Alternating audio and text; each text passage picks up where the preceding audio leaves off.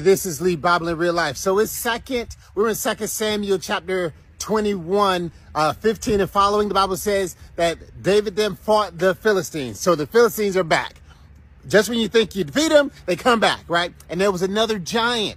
And this giant here, David's out fighting, and the Bible says David got exhausted, right? And the Philistines were about to kill him. Abishai, one of David's soldiers, came in and killed the Philistine, and he said, "Hey, David, it's time for you to go back to the palace, bro. You're getting a little too old." And David said, "All right, cool.